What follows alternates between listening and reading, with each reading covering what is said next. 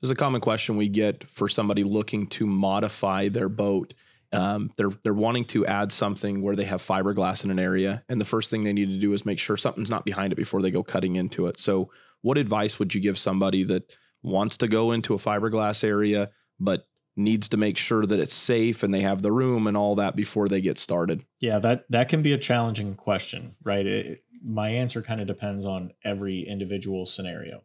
I'd say, like, if I'm looking to go into a gunwale, I'm looking, where is my fuel fill in relation to where I want to be installing whatever it is I might be doing, right? Am I going to be going through any, wiring, stringers, any hoses, any vent hoses, anything like that, right? And now a deck is going to be far more challenging to identify than a gunwale, right?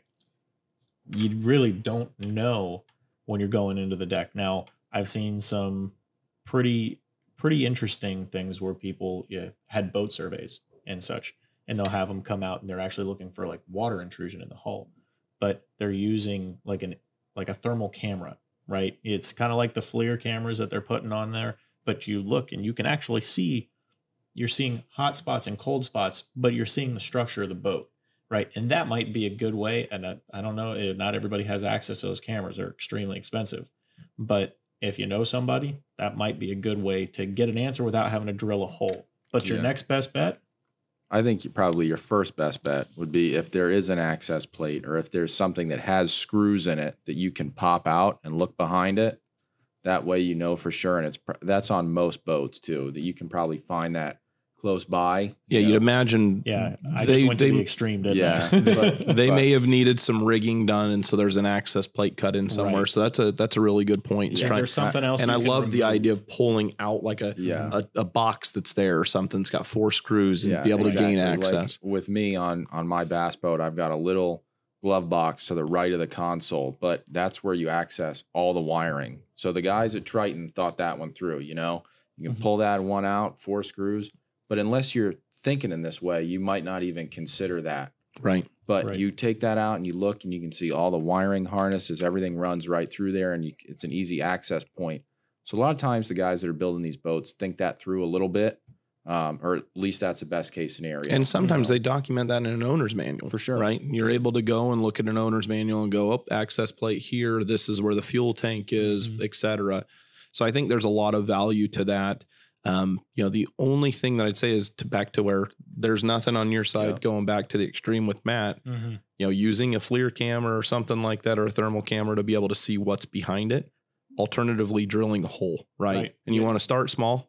The good news is if there's nothing behind it, maybe you can use like an inspection mirror or a boring camera to see what's there, and then open it up. And now you've got a nice size hole with a hole saw that you can access, and we can put a deck plate in there that makes it look nice and trimmed out once you get the install done. Right.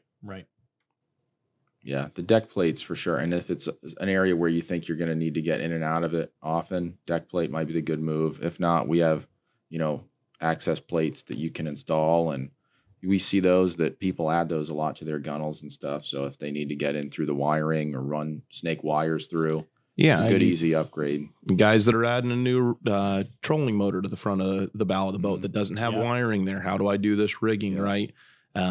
Speakers. Somebody wants to add speakers up towards the front of the boat. There's nothing there. And so you're going to be drilling into something that, I don't know what I'm going to damage on the boat. Correct. I think it's inspect, see if you could find something, go through the owner's manual. I think the next step for somebody is to reach out to your dealer or your builder and go, hey, a lot of times they will actually leave in the boat when they're pulling the rigging.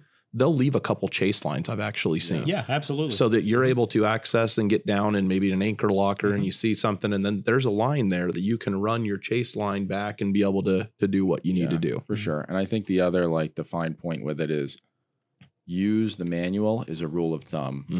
Do not trust that with everything that you have. I would still go through that, still drill your little pilot hole, try and get a look, because as we've talked about before, every boat is a little bit different and they might make small changes. And the last thing you want to do is go in there with a hole saw and cut a hole in your fuel tank, so. Well, and you might have a manual for the Tracker 167, 177, 197, So it may not encompass just your specific model, but more.